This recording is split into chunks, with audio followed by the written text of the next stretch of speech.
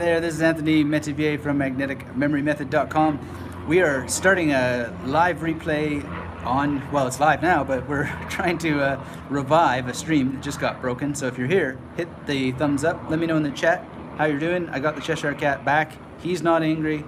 Hopefully nobody else is angry. And hopefully we can get our groove going back on. I don't know, it almost seems like the same stream here, but it's working again.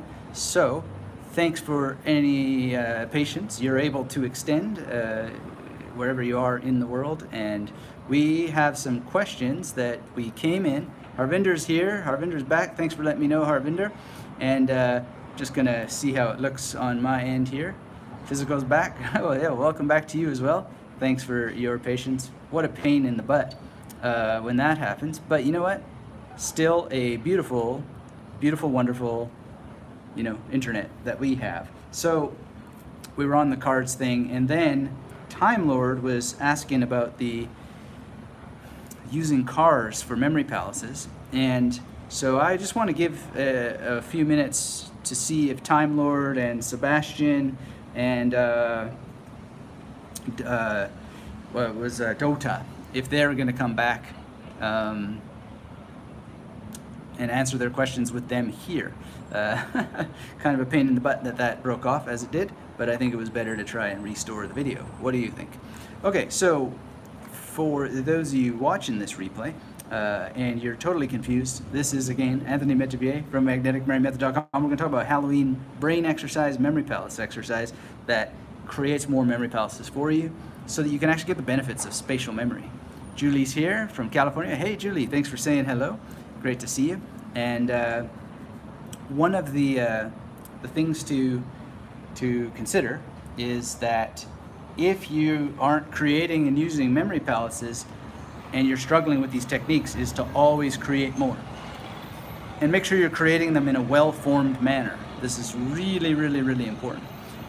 Because if they're not well-formed, then you're not going to get the best out of them. You're not going to hit the ground running. It's just not going to work as well as it could. So that's really important. That's why, you know, training in getting proper memory palace creation going for you is really, really key. And when you do it in the best possible way, you reduce the cognitive overwhelm. And that best possible way comes through practice, and it comes through actually testing what you're doing against the results that you're looking for.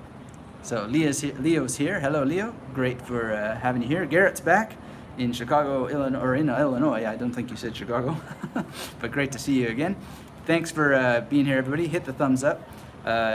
Strange now that I'm seeing so many people commenting, and everything's weird. You know, guys, YouTube broke down last week. Apparently, it was down for 3 weeks, or sorry, 3 hours, and there's a lot going on. So just extend your patience and understanding to YouTube and to myself, because there's obviously some wacky things going on last week. I don't know what they are, but I've heard everything from conspiracy theories to what just sounds like life on the internet. So Will is here, William from Missouri. Thanks for saying hello, Will. KSF is here. James is back. All right, James. So James, you said you were in Canada. I didn't realize that. Or if I did, I didn't put it in a memory palace. But that is great to know. Always love to meet a fellow Canadian, assuming that you are Canadian and not just in Canada. But did you know that by the law in the Constitution, if you're in Canada, you are de facto a Canadian? At least in terms of the human rights that are afforded people within the border, within the country. In any case, if you're just joining us, hit the thumbs up. Let me know where you are in the world, what you're doing, what you're thinking. If you're not subscribed to this channel, get subscribed so we can help you improve your memory and have an amazing, amazing experience learning any language, names, numbers, programming, whatever it is that you want to learn faster and better without forgetting stuff. That's what we do. That's what we spend all our good time and energy on, helping people do. And so KSF is in Thailand. Wow, that's cool. Must be an amazing place to be. All right, so where were we? So Time Lord was asking, I don't know if Time Lord is here. Please let me know if you are back because I don't want you to miss the answer to your question. But well, let's catch up with KSF's question here on programming faster before that I give Time Lord and Dota and Sebastian a chance to get back.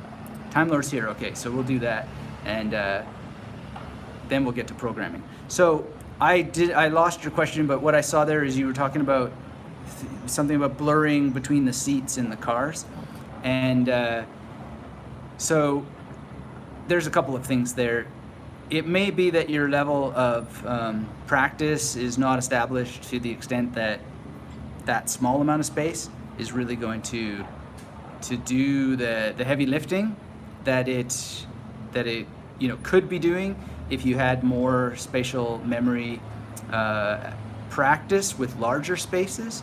So try in a bigger memory palace and try figuring out different versions of memory palaces, and make sure your journey is correct in the car, because the problem is a correct journey in a place that's smaller than you have experience with can be an issue, or an incorrect journey in a place that's way more than sufficiently large can be a problem. So we always got to just see where we're at in the practice. If you want to add more details to your question, I was kind of rushing through it there, but basically that car journey has to be so super precise. And the other thing to understand is that space really matters relative to the nature of the information. So this is really, really important to think about things for information.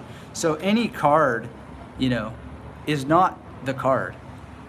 This is Dashiell Hammett, who is significantly bigger than a card, 6 of spades. So we're not actually placing the 6 of spades in the car, placing Dashiell Hammett there, right?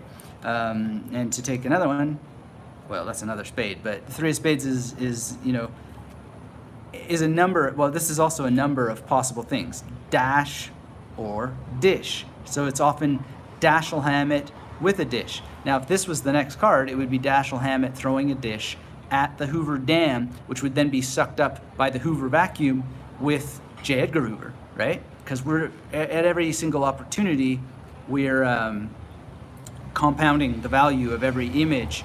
And I don't think of the PAO. I try to avoid the traditional competitive term PAO in my practice, because I'm working on a magnetic level, and so it's much more flexible than that. But you've got to think about the space considerations of the imagery.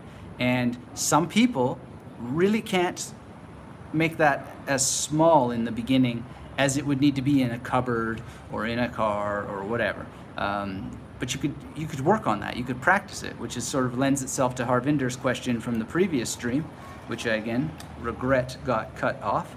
But thank you for your patience with that, and I hope that's helping you, Time Lord. Please add any more relationships to or angles to your question, so we can extend that if you have any issues that, or it's not clear. But even to do a bit of exercise in your mind without a memory palace from time to time can be quite useful. It just depends on the outcome that you're wanting to do. So in what I was just saying, it was 6 of spades and then 3 of spades, and then I thought 4 of diamonds, I think. So 6 of spades, 3 of spades, 4 diamonds, right?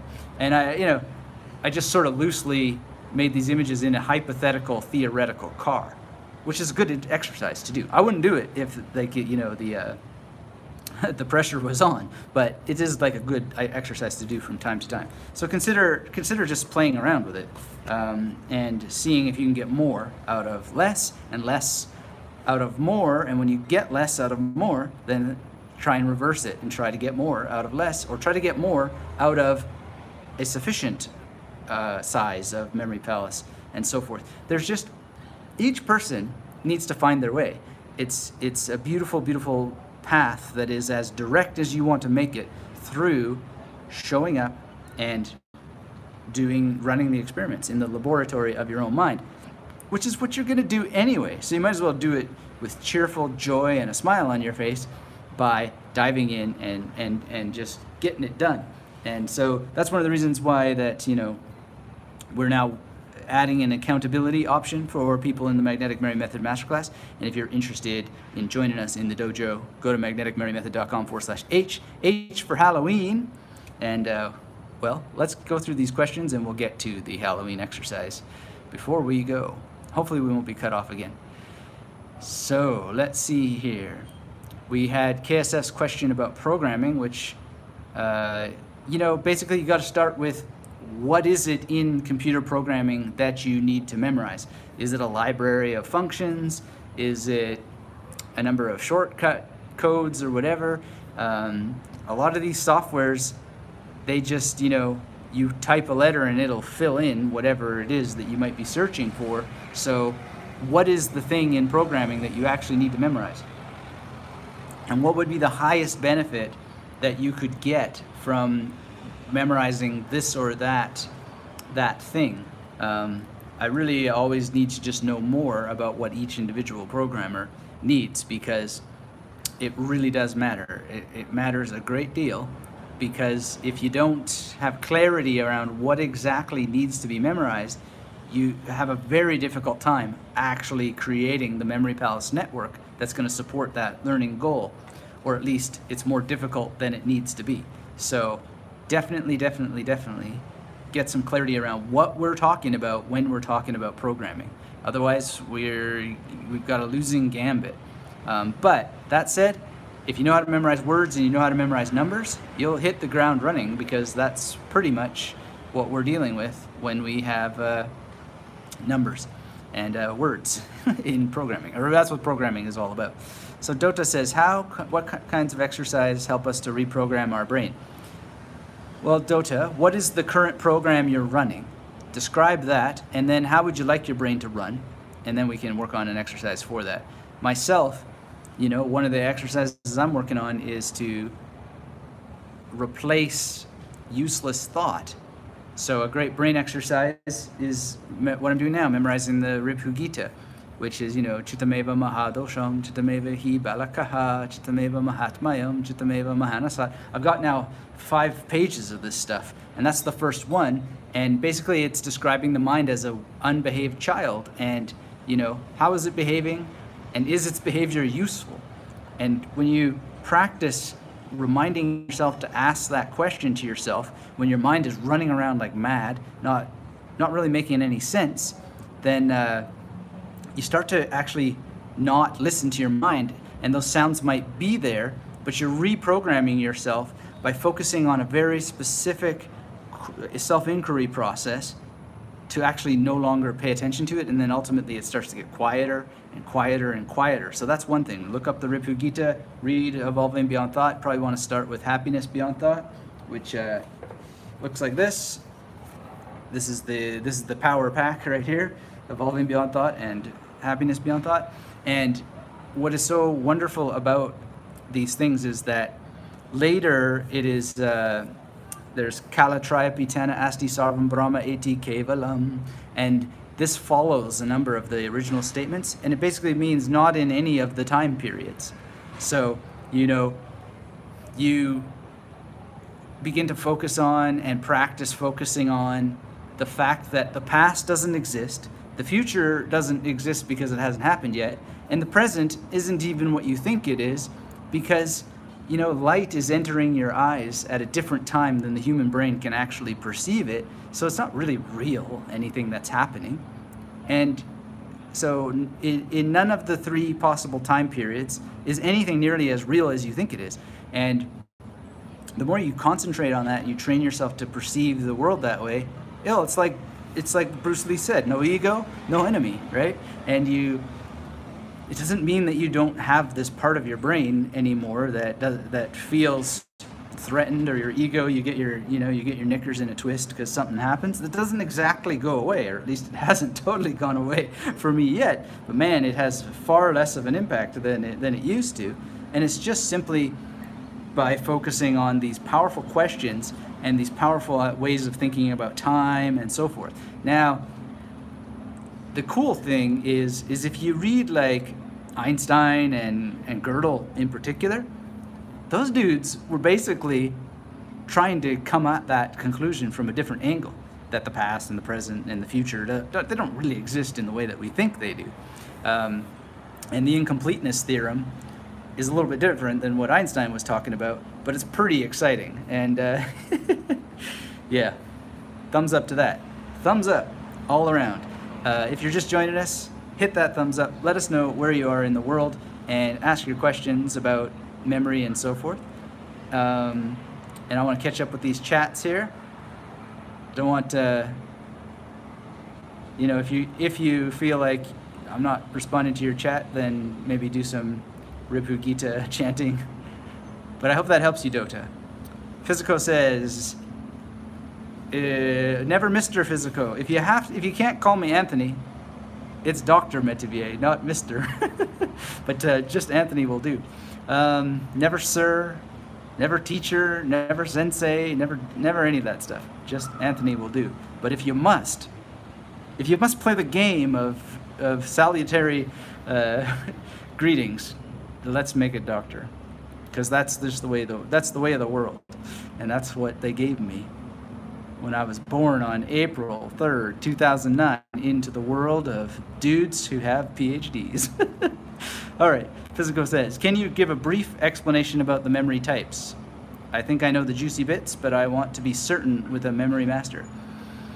Oh, there are so many types of memory. Speaking of, you know, terms that academics come up to give each other and to give concepts, we'll be here all day, but the ones that we focus on, the ones that you're tapping into when you use memory techniques, are your spatial mapping, your autobiographical memory, your figural memory, your episodic memory, and by some definitions, you're changing semantic information into episodic memory.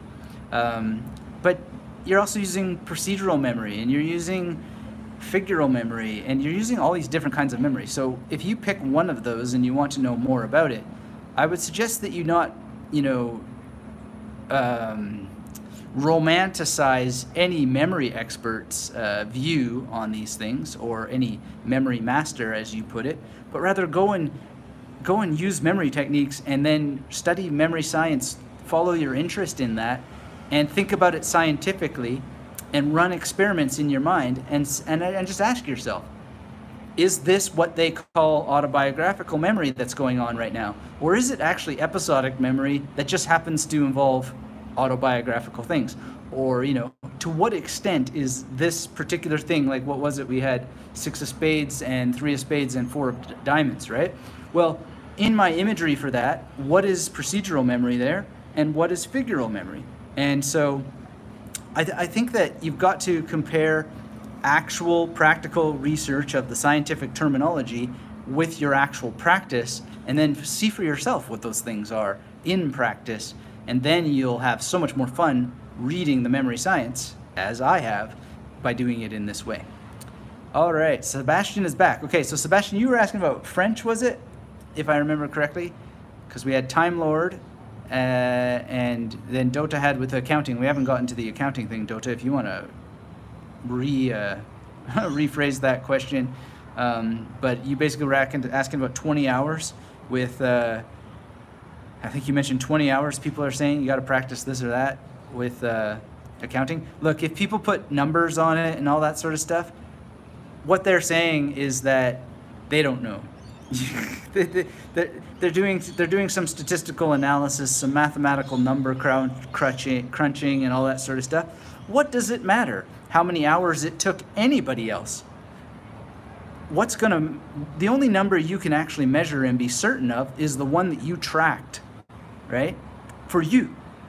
So here's the thing, and it's a real problem in the world, and it boils down to human. Well, let's not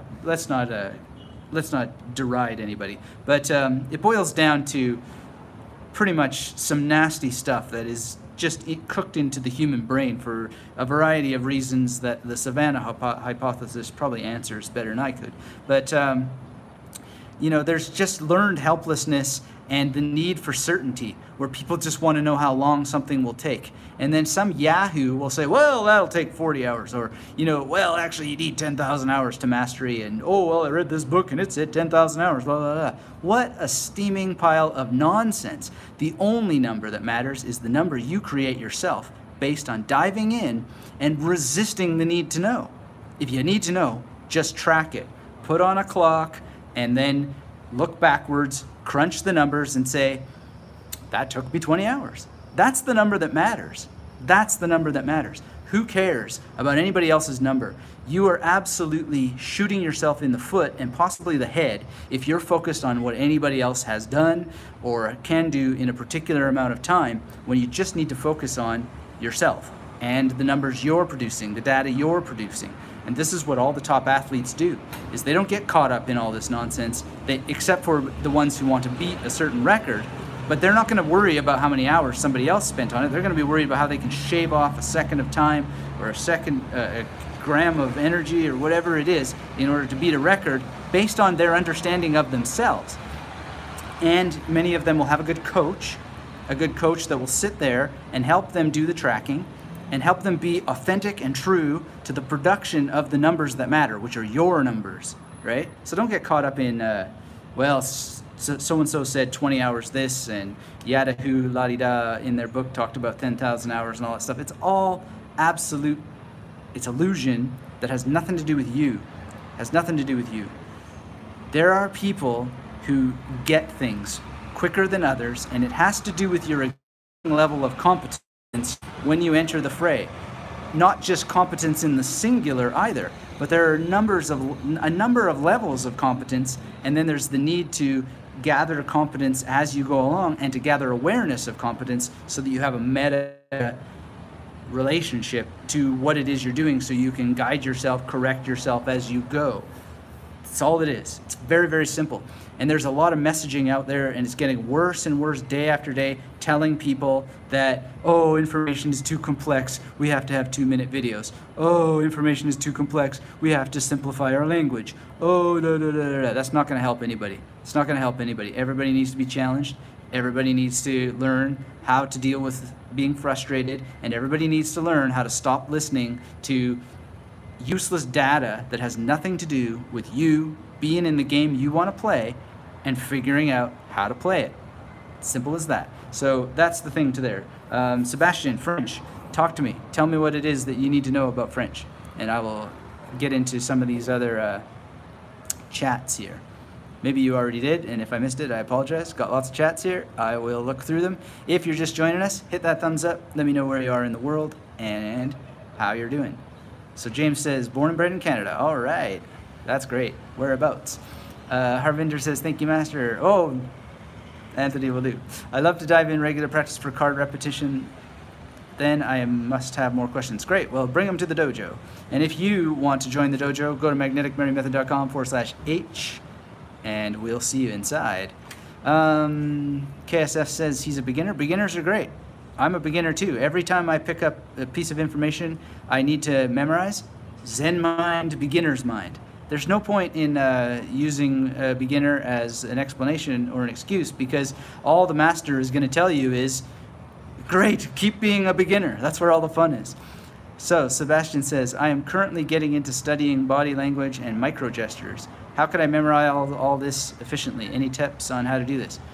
Yes, so Sebastian, first thing is what are the terms, and memorize the terms, and have a proper Memory Palace network that supports that amount of terms that you have carefully chosen, and start to memorize them.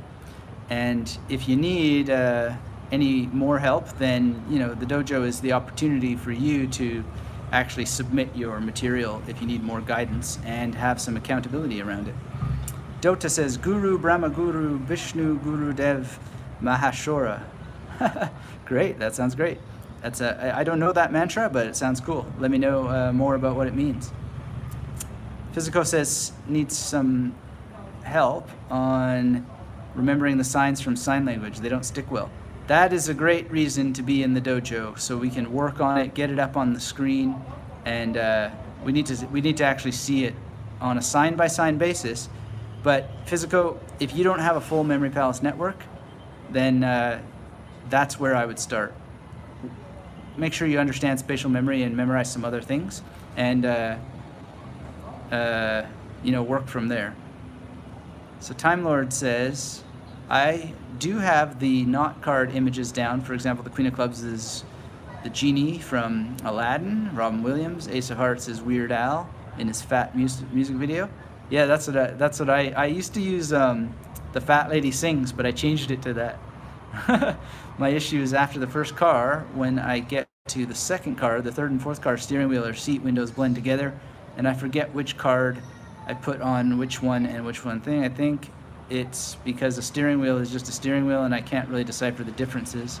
And the journey is front to back following your rules, if that makes sense.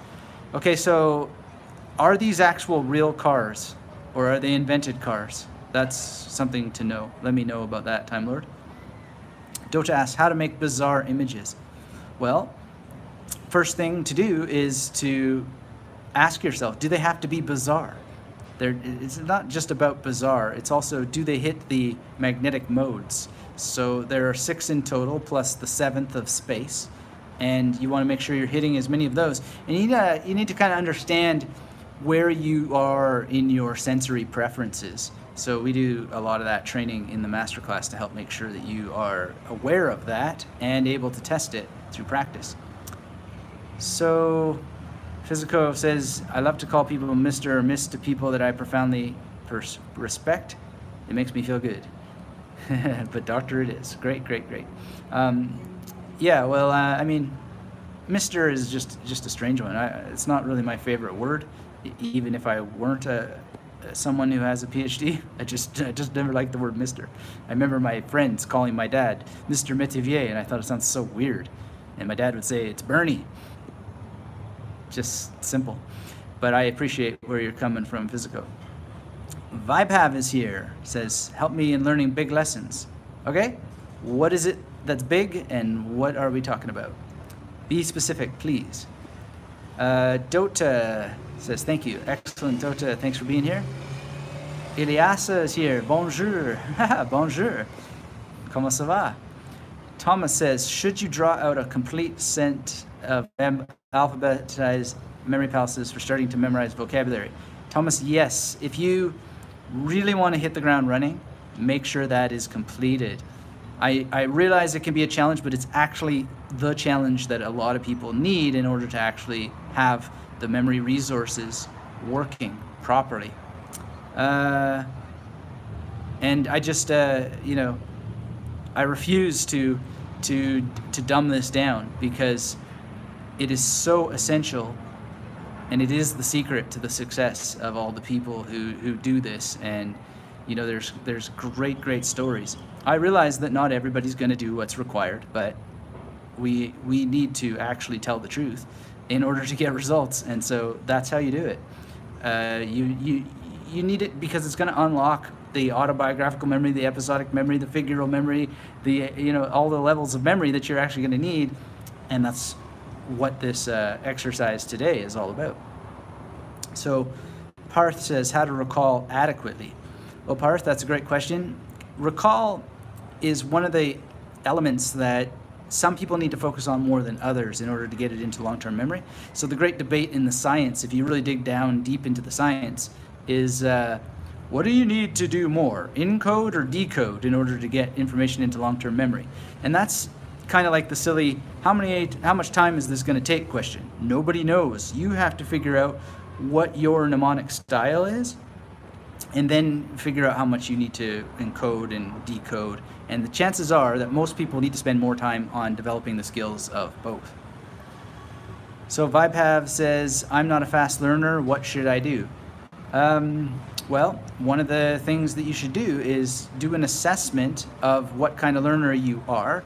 Make sure you understand your sensory preferences and your learning preferences, your hierarchy of, what you prefer to learn from and the kinds of things that you prefer to learn. And there's certainly some things that just go completely in, and there's some things that go in one ear and out the other, and you need to figure out what those things are and see what lessons you can learn from the actual state of where you're at. And if you want to join us in the dojo tomorrow, go to magneticmemorymethod.com/H. We can work a little bit more closely together on that. So Time Lord says it's real cars, a truck, an SUV, small SUV, and another truck. Okay, so let me see here. If you're confusing steering wheels between the two, there's a number of issues. One is, okay, so you know about the primacy and the recency effect, right? Well, one of the key problems that a lot of students have with memory is that they always start at the beginning and they don't actually follow the training. You need to start at the beginning, you need to start at the end, you need to start in the middle, you need to start randomly in order to actually maximize the primacy effect. So that could be one issue you're having. It's not that the cars aren't differentiated enough, it's that you actually are putting too much primacy on the beginning of the journey during recall rehearsal. If you do that, you're going to have problems further down the line. That's why you always have to make sure you're starting from every end. So for example, the Sanskrit that I'm memorizing, this journey is getting longer and longer and longer.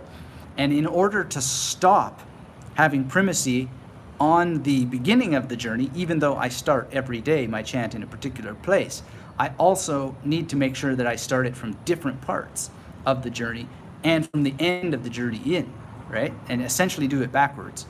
And you know, you read the accounts of the old dudes who memorized entire books, and this is where this is part of how I refined the practice to help people the best, help myself the best, of course, and then pass it on in the teaching, is because you read the old accounts of the dudes who are like, yeah, we can recite entire books from the top of our head, and we can recite them backwards. And I was like, how the heck are they doing that? Well, there's your answer. So give it a try. Make sure that you understand primacy and recency, and you absolutely have total clarity with each and every station along your journey, and every station has primacy and recency to the maximum effect, and then you just can't fail. All right, so Physical says, Doctor, it's because I love to call. Oh, we got that one. Sorry.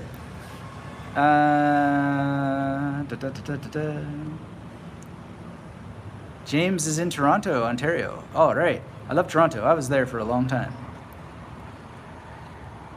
I have many, many, many memory houses in Toronto, especially East York, round about Coxwell and Woodbine and the Danforth. Beautiful, beautiful territory. All right. Vibov says, what is the secret of casinos based on memory tricks? Well, I thought you were a slow learner and you wanted to deal with big topics.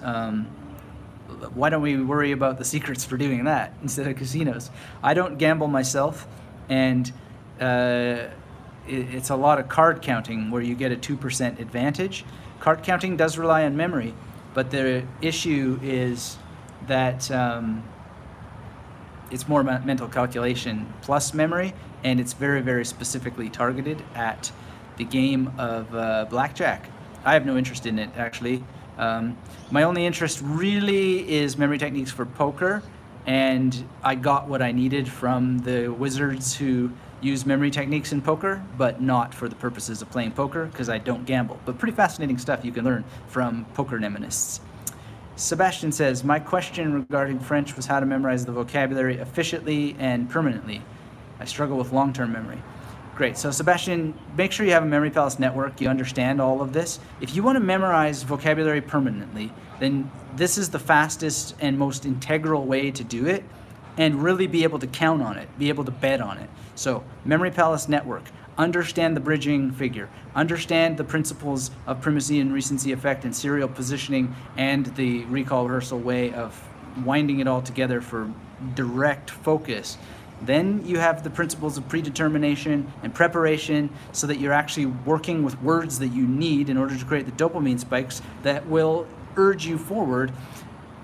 That also, and this is theory, I don't actually have the scientific research behind this, but I think it's true if we could afford the machines to test it, is that if you're feeding this properly, you're going to get more norepinephrine in the brain, which happens with novelty, which is also involved in the production of chemicals that are related to memory. So how you hack novelty is really an individual thing, but we work on helping students do that. If you want to get into the dojo with the current special, go to magneticmemorymethod.com/H, and we can help you a little bit further with that. But ultimately, just do these. Actually make sure you have the memory palaces and organize the right words in the right ways, and then follow up with the big 5 of language learning. So that's reading, writing, speaking, listening in a way that serves memory, and then using your memory to read, write, speak, and listen in that language. So you were saying French, do that with that. And Harvinder, he's in the dojo, and he's doing French, and man, he's got so many memory palaces, unbelievable. And he's got creative ways of coming up with them too. It really is so fundamental to have your memory palaces mastered. Vibe says, thank you, sir. Oh, well, there's that sir again. May God bless you, amen. Well, I don't need blessings from any gods, but I do appreciate your blessing from a fellow human being. That's great. Time Lord says, I do always start from the beginning. That's probably, the issue. So give my suggestions a try. It's going to help incredibly. You might find it a challenge in the beginning. That's very good. Don't give up. When you get frustrated, just scale back, but keep challenged. There's other things too, Time Lord. So if you're in the masterclass, go to the FAQ section. Look at the video on Chinese vocabulary where I talk about the pillar technique. Give that a try for cards as an alternative. It's a lot of fun. That's what I've been doing for about a year now. Parth says, how can I make a memory palace to recall GK questions and answers? I don't know what GK questions and answers are. If you haven't taken the free course, please go to magneticmemorymethod.com. You'll see on the top there or in the drop-down menu, if you're on mobile, a free course option, and grab that. Or just invest in yourself and in your future and in this community, quite frankly, and grab this at magneticmemorymethod.com/H, and we'll see you in the dojo first thing tomorrow, sharp. How to increase our long-term memory? Asked Dota. Well, I'm not sure that I don't think we increase our long-term memory. What we do is we exercise our ability to get information into long-term memory so that it transcends short and long-term memory, and it's in access. It's achievable. You're able to actually reach it. You're able to get what it is that you need, right? That's different. So we need to think about what we're trying to do, and long-term memory is not necessarily the goal. It is the ability to access the knowledge when we need it in the ways that we need it.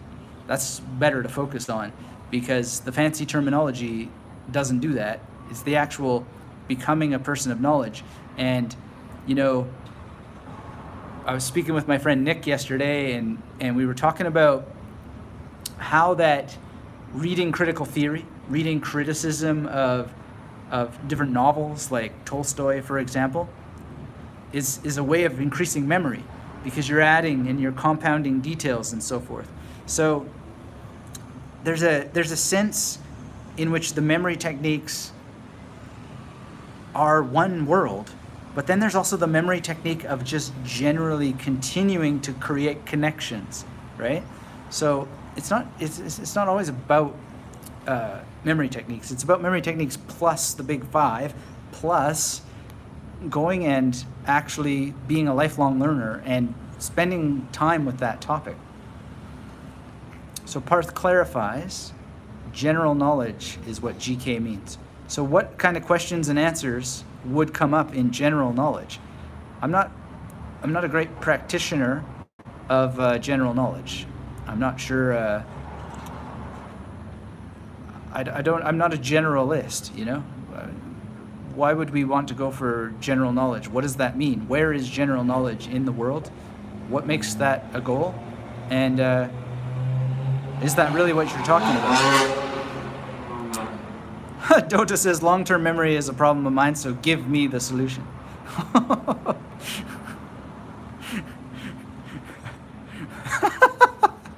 I'm sorry. I'm not. I really. I would just go watch the replay of what I just said, because I'm not sure that long-term memory is anybody's problem. And if it is a problem that you're making, then Bruce Lee, man, no ego, no enemy. The solution is right in front of you. It's what we talk about every time that we're on this chat together. So practice these techniques. If you haven't learned them yet, then you can't practice them. So learn them, then practice them. But don't make anything a problem. If you make it a problem, then that can take on a life of its own. But it's not a problem. Memory is not a problem. Memory is the solution. Always the solution, never a problem. James, living in New Brunswick. Oh wow, my uncle lives there, one of them. And great part of the country. All right, so the Halloween exercise. Who wants this Halloween exercise that we're talking about? Give me a hell yeah in the chat. Hit the thumbs up if you're just joining us. And keep your questions coming if you have questions. Let's try to get the questions specific. Let's not get all grabby, like, give me the solution, because you already have the solution.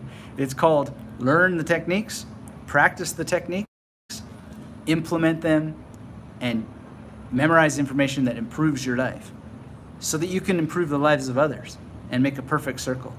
But don't make memory a problem. Okay, so Parth clarifies GK for geography, governance, and current affairs. Okay, so let's pick one of those and, figure out how to memorize it. First, start with the memory palace. Make sure you have a sufficient number of memory palaces, and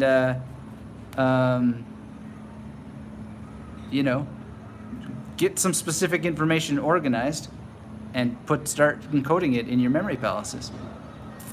So Time Lord says hell yeah. We got one hell yeah. Dota says, is there any technique to make long-term memory hard? Well, we don't want our long-term memory to be hard. I think I know what you mean, but that's all we talk about, Dota. I don't know what other technique that you're waiting for. Look, here's the thing that you need to understand.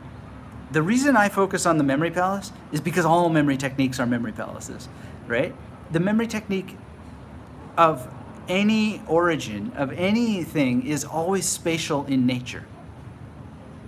And so people, when they struggle with acronyms, when they struggle with the major, when they struggle with whatever memory techniques you can come up with, one of the main reasons they're struggling is because they don't understand spatial memory. They don't understand that all of it is spatial memory. Every single thing is spatial memory. And that's why they need, and I'm not giving you the tough love thing here because it makes me happy or it gives me some special joy, but it's because it's true. You need to master the memory palace because everything is the memory palace. Everything.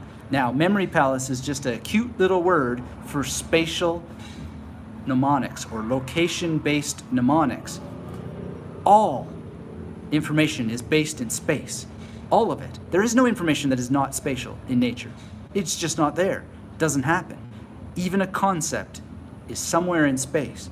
It's in space in your chemical bath, or it's in space on a wall in an art gallery, or it's in space on a card, or it's in space in a book. And if you don't get that, if you don't understand that, you are never going to get anywhere with memory techniques. At least not as fast and as furious as you could be by mastering the fundamentals of the memory palace and mastering it as quickly as possible without humming and hawing about it and not diving in and doing what's necessary to be done. Or, you can go visit Alice and just see how deep the rabbit hole goes, right? In getting nowhere and continuing to go in that direction. So this is the thing to understand. You need to master the memory palace because all information is in space. If you don't have to take my word for it, read The Case for Mental Imagery by Stephen Kosslyn and start to unravel the real deal of what's really going on. Spend some time with the Magnetic Memory Method podcast. Look up all the episodes where I've interviewed with Nelson Dellis, with Brad Zupp, with Alex Mullen. John Graham's interview is coming up. He's the 2018 USA Memory Champion. And don't take my word for it, but challenge yourself and quit spinning your wheels. I mean, Time Lord here had exactly the best possible question that'll only ever make sense to people who actually use memory palaces. And I think he switched on and gets it, and now he can go and refine his practice. This is the kind of serious work that we do in the Magnetic Memory Method world, and I invite you to come and join us at magneticmerrymethod.com/H. I don't think my / is right here, is it? Here's how bad my memory is. I sometimes forget that this darn screen is mirrored when I use my iPhone. My bad. I apologize. I'm human. There. Is that a /? Yeah, that. I can't even tell anymore. /H. And that'll enable you to join our discussions, post your memory palaces easily, and have greater support from the community, greater interest from the people who are on the path, who get this, and are able to share a common lingo and, get to the head of what's really happening here. Because talking about memory techniques is not learning them through practice and applying them to information that will improve your life. They're fun, they're fascinating to talk about, but ultimately, Dota's saying, is there any memory technique to make long-term memory, more stable, is what I think you're trying to say there. And that's what we've been talking about every time that you've been on a live chat, and it's all that I ever talk about. And there's reasons why that I talk about it, and that's because that's what works. It's what works for any memory competitor, it's what works for any student, but the problem is that we're not competing to memorize a bunch of cards and numbers that we're gonna forget at the end of the day. So I have gone and sopped up like a sponge everything from the competitors. They like me, they talk to me on the podcast. I think one of the reasons they like me is because I don't BS people and tell them, nice goofy stuff like a lot of the other people out there do. We just get down to what actually works. And that always begins and it always ends with the memory palace, because all information is in space. All information is spatial in nature, and so it'll be encoded in your brain in space. Basically, the heavy-duty science stuff that they sort of have figured out is that when information enters your eyes, for example, or your ears, it's just splattershot all over the brain. Not in every single little ass quadrant, but all over the brain. And when you're using memory techniques, like Physico is asking about, the different kinds of memory. Well, you're putting an intervention there. It's like you're putting a canvas there, and you're guiding some of that, just enough of that, onto the canvas to make a meaningful picture for your brain to create neural networks. Or, better said, to use existing neural networks to attract magnetically that paint onto the canvas in a meaningful way, so that, you can think, oh, it was Garrett and he was in Illinois, right? That kind of thing, which would just be completely lost if you didn't put your canvas there to capture it and you didn't use magnetic imagery to stick it in place. That's the technique, Dota. That's it. And it is so powerful for those who actually learn how to do it. And you can learn how to do it. And I invite you to come and get more help at magneticmerrymethod.com/H. No pretty outer space green screen stuff today. Just me on the porch, enjoying. So, thanks everyone for being here. We got a hell yeah from Philip and a hell yeah from Time Lord. I guess that's enough. Maybe we better wait for one more hell yeah. Can we get one more hell yeah from our small little crew of memory enthusiasts? Dota, I really appreciate your questions, even if I have to come back with a bit of tough love on them, because it's an odd thing. We don't normally in life talk to each other in short sentences that I'm sure you're typing into mobile. But what a weird world. What a wonderfully weird world. All right. So Will Henry says yeah. Physico says hell yeah. All right. We've exceeded our expectation of at least 3. Okay. So here's what I want you to do. As you're listening, if you have more questions, start piling them into the chat. If you're just joining us, hit the thumbs up. Let me know where you are in the world, what you're doing. If you're not subscribed to this channel, get subscribed. We have a lot of fun in this community. We don't take it too seriously. Sometimes I take it too seriously, but I really enjoy. And here's what I want you to do for your Halloween memory exercise. Today it's Halloween in Australia.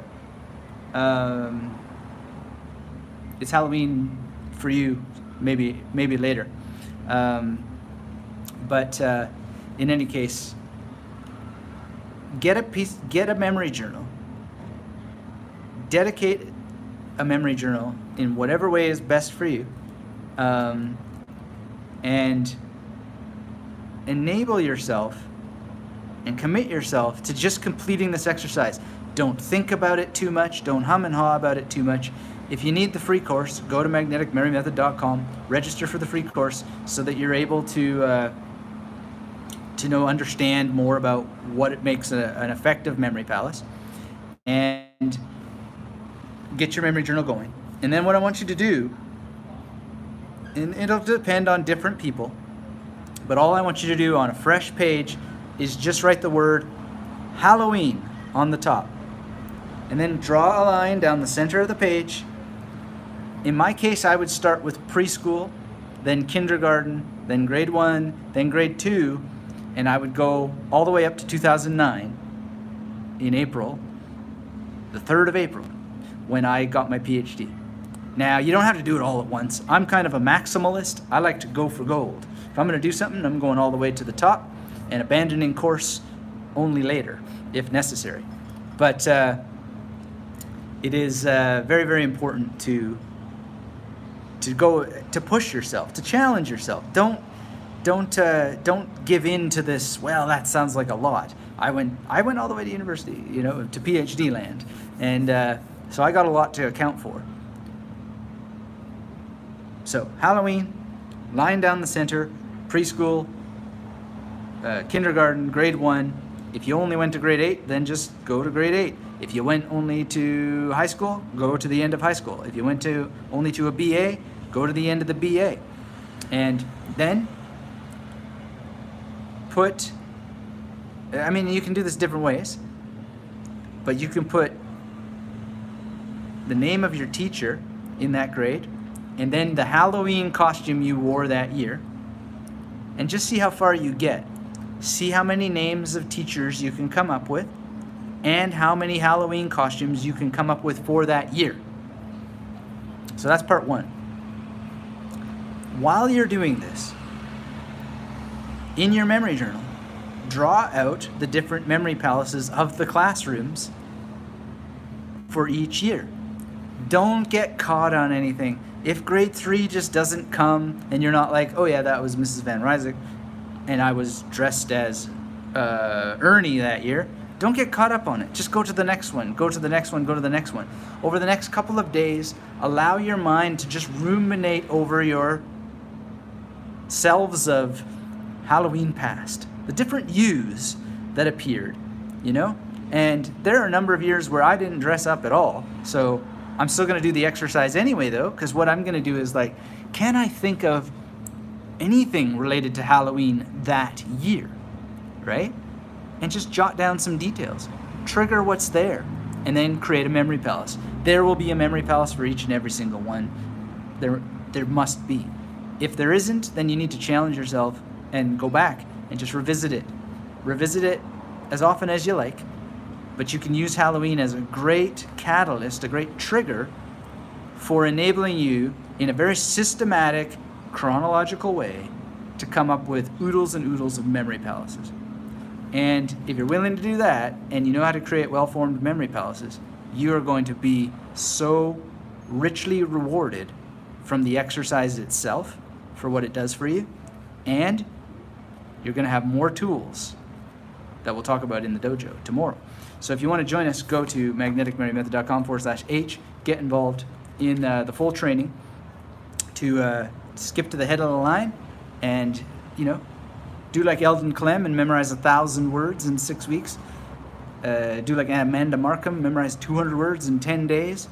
We've got Kevin Richardson, who's just got up to 30 kanji a day in Japanese. We got all kinds of people. They learn it, they do it, and it works. So decide to be one of them if you want, in whatever way is right for you, and it'll be a blast. So let me know if you have any questions about that exercise. It's very, very simple. Those who choose to do it are going to have a wonderful time. Will says, Happy Halloween. Oh, thanks for that, Will. Happy Halloween right back at you.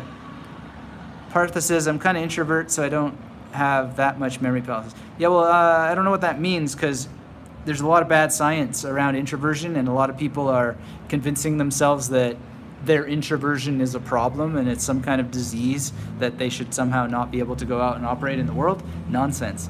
So introversion is really just that you need time alone to energize yourself. Extroversion means that you need to be around people to energize yourself. That's the real useful term there. And so you maybe have a different issue.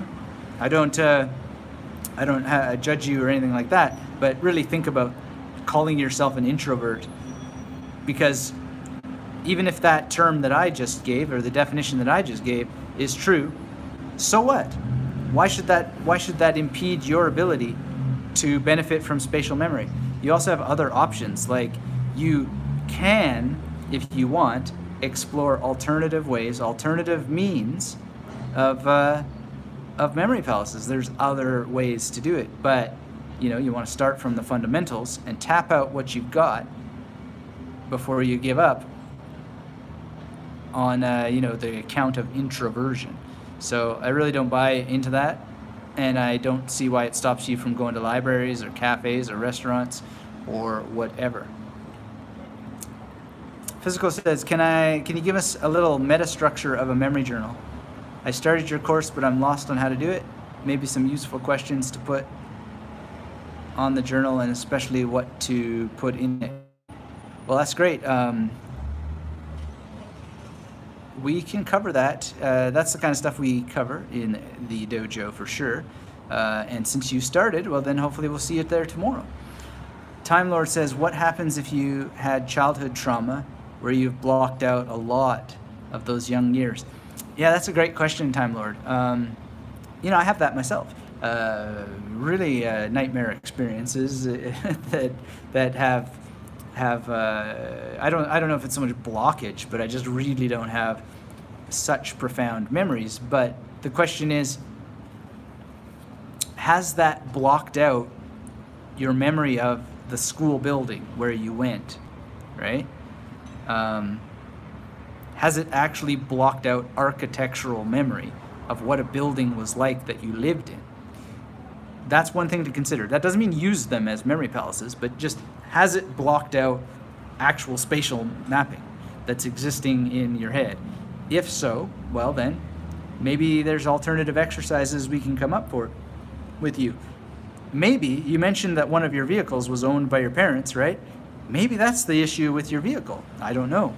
With that vehicle, you might want to consider that. So that's one thing. I was at one point hospitalized, and I had to stay there for a long time. I can't use that place as a memory palace. I've healed a lot of that, and not nearly as suffering with anger and all that sort of stuff from unnecessary hospitalization as I used to be. But I just don't use it. It's as simple as that. And I just go on, find other exercises to find more memory palaces, and move on with life. Like, it's just not that essential to use every single possible thing that could be a memory palace. You don't have to use every single one. But one of the things to do here is to see if you can use this kind of mental exploration to let things go, or to shift your perspective, shift how you feel, and maybe that will get back some of those areas. Or maybe you need to consider whether you actually want to do it at all and just let bygones be bygones and go to a new cafe, go to a restaurant you've never been to before, go to a movie theater that you don't normally go to, go check out the art gallery, go buy flowers for somebody, and use the flower shop. There's no end to future memory palaces, so you don't need to necessarily go into your past. But if you did want to, then I'm sure you could do a lot of healing, even if it doesn't wind up giving you an abundance of memory palaces. So those are things to consider. And if you don't remember the houses or their layouts, well, you know, you don't have to push or strive in order to do so, unless that you're finding a benefit from striving to do so. It's always the challenge frustration curve. We want to challenge ourselves, but we don't want to challenge ourselves to the point of frustration, because that's not going to help anybody ever. So Time Lord says, I'll try this exercise, just start from the present and work my way back to the past to see where I stop. Excellent. That sounds great. And I'd love to see some of the Memory Palace drawings that you come up with as you do, or anything you care to share, because it's just a wonderful thing to do. And even now, like when I think about Halloween, I think of a girlfriend, and it's like, oh shucks, darn, and you know, some bittersweet feelings come. I know it's not that dramatic, but it's still dramatic. It still, you know, plays its role, causes its effects, and you want to always focus on things that create energy instead of burning energy. And in this case, it doesn't really burn energy, but it doesn't really create any energy either. But it's cool because I think, man, what the heck? How did I ever wind up living in a city like that with a girl like her, you know? And it's just, then I think, yeah, but it made sense, and we had some good times. And now I'm thinking right now, damn, there's so much of that place, that whole city I've never used as a memory palace, that I feel completely neutral to, that I could be using, right? So I'm shining this light of amazement all over the city, and I bet you I could get 50 memory palaces out of this place. There is one that I've always used there. There's more than one, but there's one in particular that I favored. But now I'm just thinking of little dates that we went on, and oh, the Dairy Queen. I've never used the Dairy Queen. You know, and then I think, well, do I want to use a Dairy Queen because they represent poison that's so bad for your brain and for memory? I don't think that I do. But now I have the option, right? And now I think that there was a health food store right around the corner there, and there was certainly a Sally Ann, like where they sold used clothes, and that's a big place, and I remember its layout quite well. So it's just discovery upon discovery.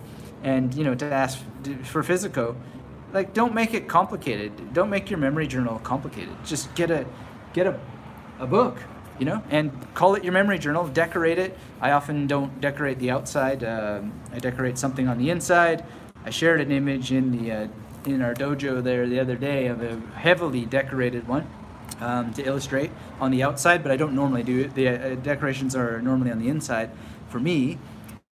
And yeah, don't make it complicated. If you want, you can also get something like the Mastery Journal, and this is quite good. It just has built-in stuff to follow. You don't even have to think about it, and there's a little bit of space for a memory palace to draw right up in the corner. It's beautiful. Actually, the Mastery Journal is not that great for drawing memory palaces, but the Freedom Journal is great. Physico says, some help to increase short-term memory. I like to daydream vividly, but I forget day-to-day activities in the process. So, is the thing with short-term memory, right, is that really the thing to focus on? are we using the terminology effectively, and what is it you're trying to do? If you're trying to memorize things on a day-to-day basis, then is that really what you want to use memory techniques for? It can be something that's interesting, but I think the faster and more meaningful path for developing better memory of day-to-day events would be journaling. Save the memory techniques for what they're great for. Foreign language vocabulary and phrases. New numbers of your accounts and cards and dates of historical figures, you know, facts. If you want to remember more of your day and the things that happen, yes, you can do that. But is that really the highest possible level for creating a life that is better? Right? If it is, great. I don't have any qualms for that. Create the memory palaces, create the imagery that will help you remember the details of the day, and stick them in a memory palace. One thing that I've done, I don't do it right now, but it's been so great, is, you know, it doesn't particularly help remember more of the day, but rather it, at the time that I needed it, it got rid of the feeling of like, holy cow, the whole day is gone, where did it go? Was just to get a piece of paper and write down 9 o'clock, name of task, end of the time. So did it for 15 minutes, 9:15. 9:16, name of task, 9:30. 9:30 break, 9:32. 9:32, read a book, whatever. And then I'd look back at the end of the day and go, that's where the day went, right? No need to memorize any of it because it was just trivia. But it enabled me to actually get rid of that feeling of where the heck did the day go and feeling like a useless moron because I have no idea what I did all day. And it was very, very useful as a tool during the time that I needed it. And showing up to the discipline, I did it long enough that I actually don't need to do it anymore. But if I ever did, I would use that tool again because it was very, very powerful. So Garrett says, I deal with a lot of names in my job. How can I remember a large amount of names from people I don't actually meet at first? I may encounter these people in the future, so I need to remember them. Great. So what you need to do is you need to get the list of the names, and you need to create the memory palaces to support the memorization of those names, and then you need to get them into long-term memory. Basically using the procedures that we were talking about with Time Lord. So that you'll find very, very useful. If you look up the testimonial, speaking of names, with Lee Escobar on the YouTube channel here, we worked together in private training to help him get to the head of the line with a goal that he had of memorizing 300 names in advance of showing up to talks. And not only did we want to remember all the names, we wanted to remember exactly where they were sat. And so he would have the floor plan of the place that they were going to be sitting, and, you know, using the major method, we charted out a plan to not only be able to memorize the names, but the exact position in the room that they'd be seating, and a strategy for tracking them if they moved and wound up sitting somewhere else. So last I spoke with him, his goal was 300 names. He was around 200 names. So that was a great, great success for him, and I'm sure that when next time I hear from him, he'll have reached his goal. But that was amazing. Myself, you know, it's the same sort of thing. I go and I memorize these names. I do a lot of talks here in Brisbane, and I go and then I end up seeing the people in the street a couple weeks later, or I go and give a same talk and they're all sat in different places, and I still, you know their names no matter where they're sitting. If you do this right, you don't actually need to remember where they were sitting, but it's fun. And so I just did this last week, and I was going in, actually, Edward was sitting there, but you told me that he was sitting in for Angela, and and just went through all the details and so forth, and everybody gets a kick out of it. It's a sort of fun thing, and it encourages people to go and learn these techniques for themselves, because it's one of the most powerful things that you can do. So I hope that helps you, Garrett, and if you want some more guided assistance and the actual course on memorizing names, go ahead and grab this at magneticmarymethod.com/H. Type that into your machine, or if you're on my email list, follow the emails that have been going out the last couple of days. And let me know if you have more questions around that. But basically, that's it. And you know, there's some practice involved. And if you can just get a list of that names, that's the perfect list of names to practice with, because when you get it, you'll get these little dopamine spikes, and you'll be like, yeah, I know these names. And it's going to feel really great.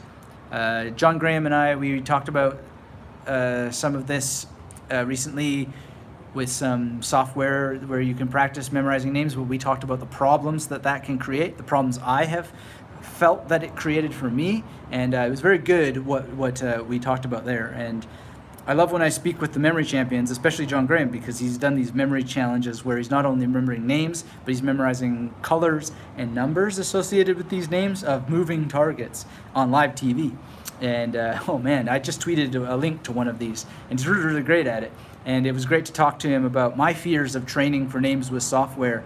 And he was like, yeah, no, if you want to do it with real people, then you've got to practice with real people in the real world, because they are two different skills. So if you're going to seek software to help you with name memorization, beware, because it's not the same skill. Practicing to memorize names from software is different than practicing to memorize names for the real world. So there's lots more. The course has a number of exercises. There's many ways to crack the nut. We work on the ones that will make the most sense for each individual person. And yeah, it's just one of the neatest things. It's the neatest things in the world. And when you see the people's eyes when you've remembered their names, like there's a woman named Sharon at the last place, and I was, I said, Sharon was your name, right? And she's just like, you know, like breathless for that second. And I'm kind of desensitized because I do it so often. But I love when people have that reaction, because it reminds me of just how miraculous it is to people who don't have that technique. And it's just amazing. It's beautiful. It's the beautiful thing. It's the most beautiful thing in the world, memory. So I highly recommend that you do everything you can to get proper training from someone you like and you trust, and who's the real deal. And they're out there. It just depends on, you know, whether you're going to do what they say. And if you're not, then, well, join the masses. But if you want to be an action taker and someone who makes a difference in your life and others, well, that's what we work on, and we would love to have you. All right, so Physical says he forgets things he's going to do today, and then he daydreams and forgets things. And people call him, and then daydreaming, forget to respond. And then you give some advice to Garrett about using people themselves as memory palaces. Great.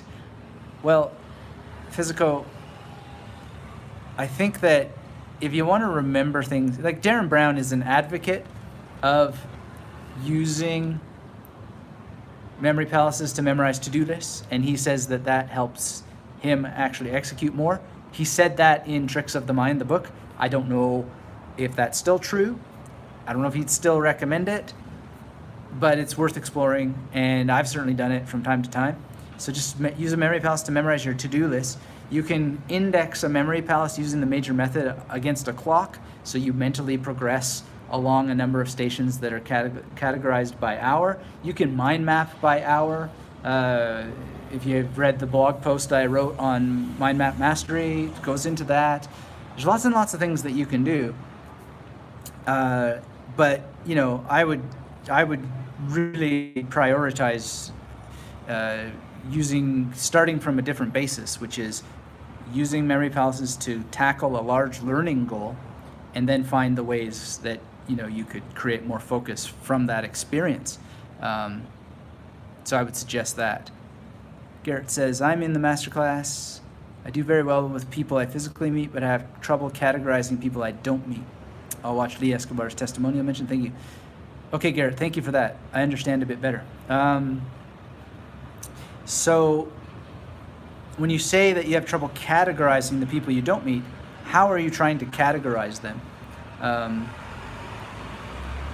there's probably a solution. And so I don't know if you're also in the mastermind. If you're not and you'd like to be, let me know. But one thing is just to think about, like, if you're having troubles categorizing them, how are you categorizing them? That's the first question, because that might be an issue. It is kind of weird to memorize the names of people you haven't met, but often the reason why that's weird is because of how we're approaching it. And yeah, I just need to know more. I need to know more details and more particulars. But essentially, it sounds a little bit like the challenge that Lee was having, but we were able to solve it. And it's just a great thing for him. So, so Garrett says, I just randomly put people in a memory palace. Well, that's not the magnetic memory method. So, you know, one thing would be to do is, if you have the masterclass, maybe revisit that course and understand that when we're using mnemonics generally, randomness can fly, but I wouldn't bet on it. Anytime you have to bet on it, that's what the magnetic memory method comes from. It's coming from, I have to sit in an exam. I need to know the names and dates of a lot of philosophers and a lot of critical theorists, and I need to know exactly what they said, and I need to know a bunch of terminology like, you know, constructio pregnans and architectonic tautology and yada yada yada, and I gotta nail this, and I gotta have, you know, I gotta do it. And so I need to build something that is bulletproof. And so things cannot go into memory palaces randomly. They have to go in very strategically, and they have to reduce cognitive load at the same time, because it doesn't work if it's frustrating and not fun, right? And so how are we gonna do this? And I sat there and I got out Thor's hammer and I just kept pounding at it, doing more research, asking the question, if these old dudes in the ancient times could really do what they say they could, how did they do it? And how the heck did it evolve in the 21st century, or the 20th century at the time? How did it evolve to being this kind of thing that people use at competitions to memorize stuff that they're just gonna forget? There's gotta be a meeting of this. There's gotta be a way that we can get the best of both worlds for learning, right? For information that matters, that we wanna keep, like the names of people, like complicated terminology, like numbers and dates and facts and all this kind of stuff. There's got to be a way. And so the debt to be paid is learning the techniques themselves, but also learning the organization of information. It's like Google. If you want to become a human Google, then you have to organize information for search. And this is exactly what I worked on and solved and helped people do. And that's actually the most challenging part. But it's the most fun part too. When you strategize and you think, okay, so I got all this information. I know all this stuff already. How am I gonna take what I already know and magnetically attach the information that I don't know to what I already know? And it's gonna happen in only one way, which is with some kind of strategy.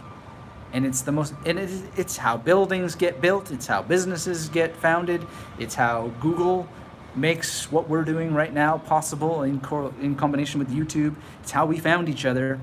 Organization matters. It is the ultimate memory tool. Organization of data. And organization of data that increases the speed, the potential for speed, simply because of the optimization of the organization, which is what proper, well-formed memory palaces do to hit the ground running.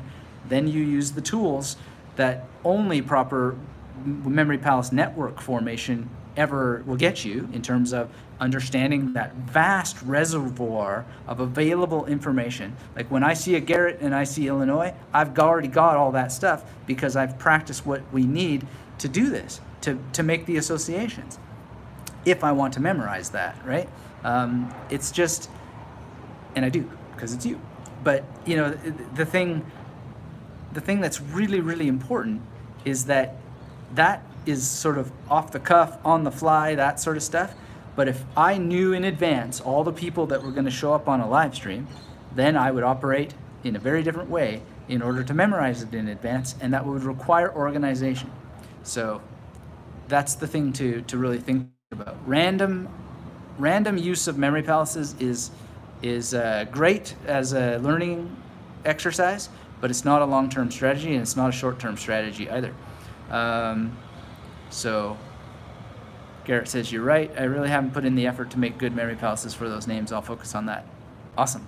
I love to hear more about your journey, and the training is there, and I'm happy to say an encouraging word, but one of the best things to do is draw the memory palaces. Let me see it so I can, say, hey, you know what? That memory palace, maybe you could do a little bit of this, a little bit of that, a little bit less of that, so forth. That's one of the reasons to, to make it easier in the mastermind group is, people post their memory palaces there. It's very fast and easy to pop a video walkthrough, and people love it. And there's just such a great community there. So that's an option, but whatever it is these procedures didn't just come out of nowhere. They came out of hard-won experience and my constant testing against what is known about the memory science to optimize it, and then working now with thousands of people to figure out and test and find avenues for each person. And sometimes you got to work with people individually, and that means they have even more of an onus to meet you halfway by presenting what they're doing and making sure you're really creating the memory palaces properly. And if you have struggles, well, what are those struggles, right? From the journey, not theoretically or, well, I just did it mentally. There's a reason that we draw them, and that reason is something you will discover along the way. And sometimes there aren't really words and explanations for every little last reason, but it all bears out in the science in the end. And it's just something that I love and adore because of how profoundly well it works when people come to the art and the science and the craft of memory. In the same way that going to the gym and just doing the movements cannot fail. A person can lack motivation and still do the movements and still build the muscles. Doesn't require motivation. Motivation is not necessary. It helps, but it's not necessary. And people chase after motivation, but it shouldn't be the thing to chase after. Just do it anyway. I mean, I know I risk sounding like Shia LaBeouf. Just do it. But as wacky as that was, there's truth in it. There's truth in it, and believe me, I have to do this to myself all the time in my own journey for the things I'm trying to do. It's not sufficient to me to wait for motivation to memorize some more Sanskrit. Rather, it's that memorizing more Sanskrit creates the motivation for memorizing more Sanskrit. It's just kind of weird how it works, but I don't wait for motivation. That's been a huge success secret, is not waiting for motivation. And I'm not saying you are waiting for it, but just jamming here. Physical says, can you give me the link from those articles on the blog? I still sometimes struggle with English, spoken English. Reading is easier. So basically what I would suggest that you do is go to Google and search magnetic memory method and mind map mastery. And those, I can't type them into here right now, I'm sorry, because I'm on the mobile. But it really is great when people search the site using Google, because it helps Google understand that, hey, people want stuff from this site. So please do that. And generally, if you're not already, get subscribed to the Magnetic Memory Method podcast. I know that you in particular are saying you're struggling with English, but it'll at least be a reminder, because nearly every single episode has a written version, and then you can go, bing, there's a new thing, and go to the site. Just click blog, you'll see all the new stuff, and dive in and read and enjoy. It's really, really a powerful way of enabling yourself to learn week after week, pretty much. We just released a new one. Really had a lot of fun creating it for you all, about the importance of practice, how to think about practice, how to create a practice regime for yourself. That's at the blog. Can't easily pop this into chat for you because I can't pop it into chat at all when I'm on mobile, but it's called How to Practice Memory Techniques for Studying Tough Subjects, and I think you'll get a great deal out of that new offering on the Magnetic Memory Method blog and podcast. Click the share button, share it around with people, and generally enjoy. It will give you the truth about what's really going to work for your memory. Yep, there it is. Brand new blog post, fresh for the world. So let's see what else we got here. Yeah, that was the Halloween exercise, everybody. And I really appreciate everybody being here today. And it's always a great opportunity to speak about memory. So blessed that we have this technology. It feels always so miraculous. But we also have older technology too, like cards and notebooks. You know, we can do a lot with just something like this for our memory improvement. And so the exercise that I shared with you today, I think it's going to be tremendous for your success if you give it a whirl. If you missed it, go back, watch the replay, scrub through, and we'll have more details on it tomorrow at magneticmemory.com/H. And if you are already in the masterclass and need to upgrade to the master plan, just let me know by email and we'll get that sorted for you. Garrett says, thank you, Anthony. I greatly appreciate what you do. Thank you, Garrett. I really appreciate it. I appreciate you being here, being active in the chat, and I really am very interested in your goal and helping you organize better. So, you know, reach out with email and let me know one way or the other how things are going. And you know, it's just the beautiful thing about all this is that all of the riches are in the action.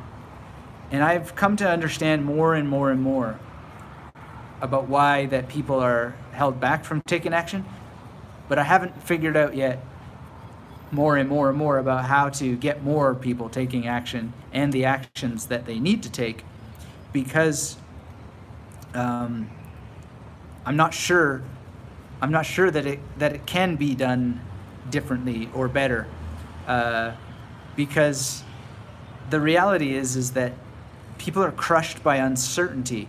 We see this, and it's because of memory, actually. It's so clear to me now, or at least it's clear to me in this moment. Things may change, but you know, reading Jordan Peterson's Maps of Meaning, which is a book on memory that you really ought to read, it's so clear that the real problem with people being held back from uncertainty is that they're draining their memory resources by visualizing all of the potential things that could go wrong or won't go right, and that is making it impossible for them to use their, let's call it random access memory, to work on their existing competence, which is the only thing that you ever have, is your existing competence, all of which lives in memory. All of which lives in memory. And I've realized that, as stubborn as I am about the fundamentals, the reason why this works, the reason why I get to do this work at all, is because I'm willing to push people to just do what works based on your memory where it is right now, because I know and have always known that that's all you have, is what's in your memory right now. And it's all you're going to have tomorrow. And that's why everybody who wants anything in life better get to it, because tomorrow can be a such better day than yesterday, simply by inserting information in your memory that will improve your life. So I feel well on track, and I make mistakes and do strange, you know, odd things and yada, yada, yada, with experiments on the internet and so forth. to figure out how to reach more people with this very simple message.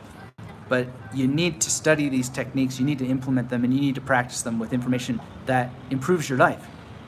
And you need to get over any mental hurdles that you're placing in your own path, because those are in your memory.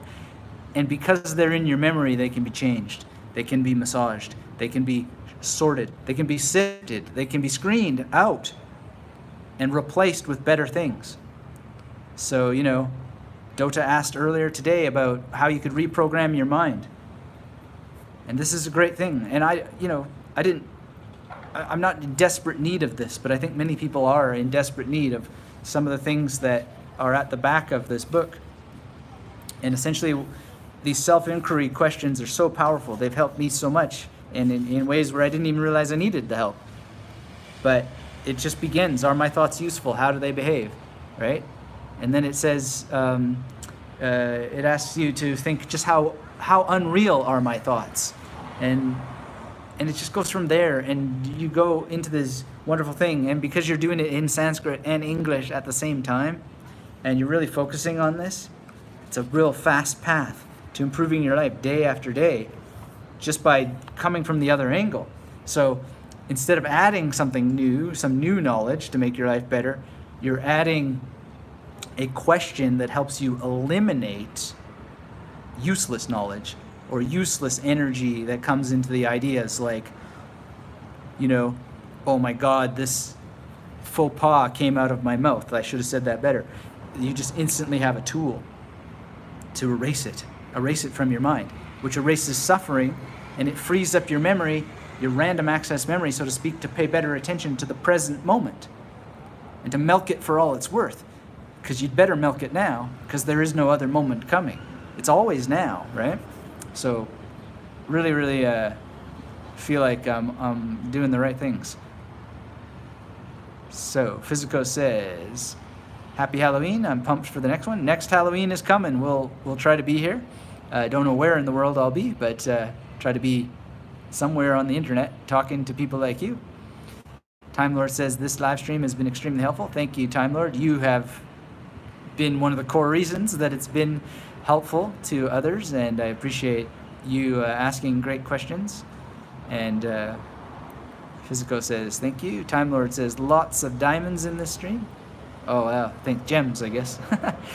Thank you for that. Garrett says, do, and others will follow. Great, great, great. And Garrett loves Jordan Peterson. Thumbs up to Jordan. Maybe it's the Canadian in us. We've been through so much cold that we're always warming ourselves up. And we can't do anything but look at the cold with belligerence. Mr. Space says, hello, thank you for helping me go through my memory improvement journey. Well, thank you, Mr. Space. Great to see you here. And your emails recently. Thank you for that. Physical says, Jordan Peterson is a boss. Yes, indeed. James says, as always, thank you for all you do, Anthony. Much appreciated. Thank you, James. Great to be here, and I hope all things are all well in New Brunswick. It must be getting late there. But that's great to know. And, well, what can I say? What's coming up next? We got more blogs and podcasts and videos for the channel coming up soon. Always appreciate you guys hitting that thumbs up. Share this material around with your friends. The more people who are in our community, the better discussions that we can have, and sometimes the more tough love we can spread around, which is necessary. And the more that we have cool angles to talk about. Obviously, go to magneticmarymethod.com. Take that free course if you haven't already. But if you just want to dive in and grab the dojo, go to magneticmarymethod.com/H. That'll direct you on over there to the current opening. And I look forward to seeing the dojo members tomorrow. And one of the cool things about it, you know, I just see I see the accountability post for this week and people diving in, reporting on what they did, and wow, some great things happening. So beautiful, beautiful mind map coming in there. The mind map and the Memory Palace combination from Yurgalem, who used Memory Palaces and mind map in collaboration to to achieve a goal for the week. Amazing, amazing. So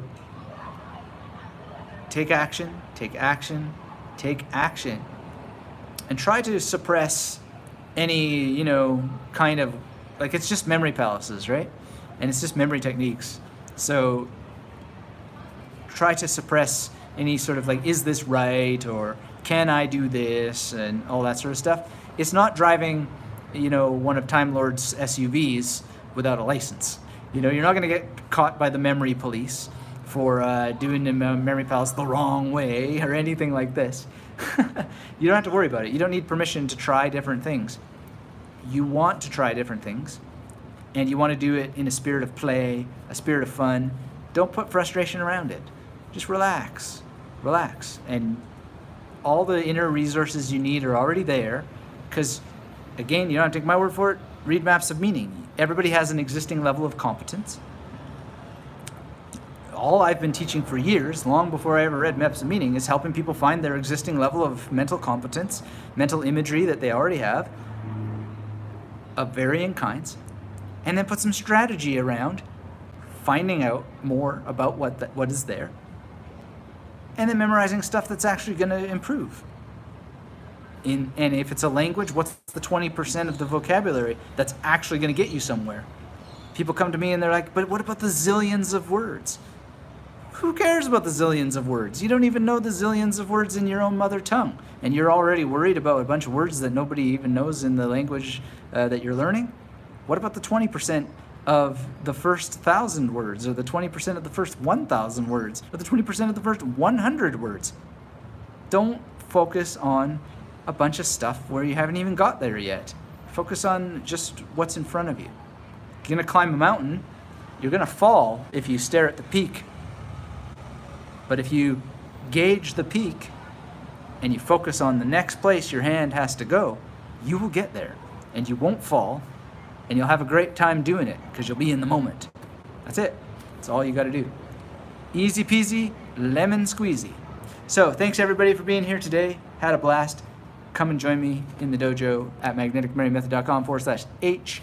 And yeah, next time, hopefully our stream won't break, but let's all put together our goodwill wishes, maybe say a little magnetic prayer for YouTube and Google, that they do whatever it takes to keep the internet cool and not give in to corporate interests and start doing all kinds of weird things that have been going on the last, well, since the beginning, I guess. but the greatest thing is that the creators of content on YouTube made YouTube. They made it, and some of it's just goofy stuff that's fun to watch. Some of it's education based, and it's this grand bazaar of everything under the sun.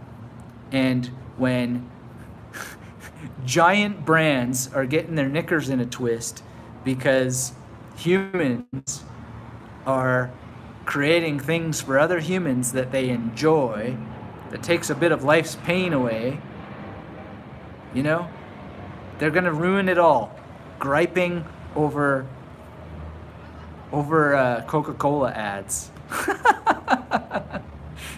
Because Coca-Cola can't handle advertising their precious poison on PewDiePie videos. I mean, what kind of insanity have we gotten ourselves into?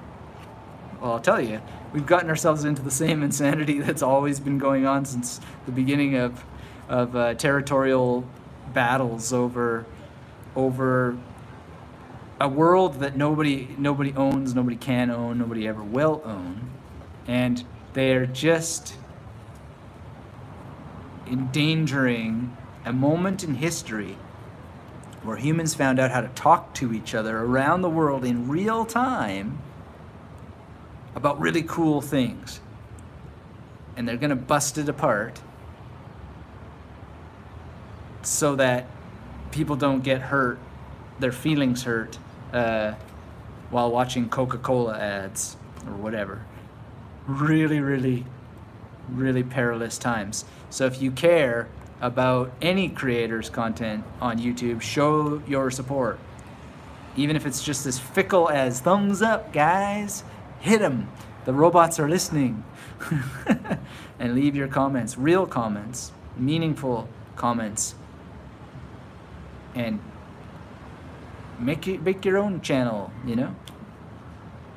Do cool things for people. It's not so hard, and help this survive. It's a really cool, neat, miraculous thing. I would have killed for this when I was in university, to be able to find people. I don't know if anybody actually does this, but doing live streams about like philosophy, like if Jordan Peterson had been doing this on YouTube when I was in university, that would have been amazing. It would have made so many great things. And that was the equivalent back then, in the form of the teaching company, and now they're called the Great Courses. I don't think the Great Courses are nearly as great as they used to be, because, you know, before things get too corporate-y and there aren't people getting their feelings hurt, and they're worried about their timeshare lofts in whatever place, they used to have guys on there who would teach, like really teach. Rick Roderick, for example. That dude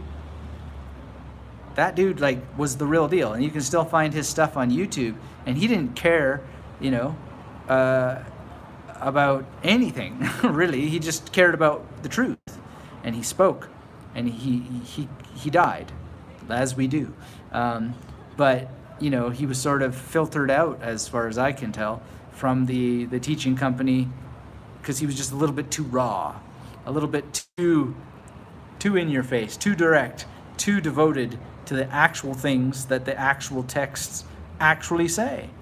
And it's pretty sad that we have to have these battles, but yet we've always been having them in one form or another, haven't we? There's a great book you should read called Just Being Difficult, and I think you'll find that rewarding if you care about intellectual matters. And speaking of intellectual matters, I'm gonna go read some intellectual books.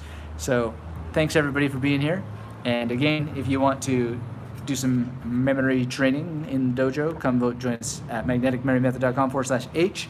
And have a great one, everybody. Really appreciate being able to do some memory training today. And until we have a chance to speak again, keep yourself magnetic. Bye-bye.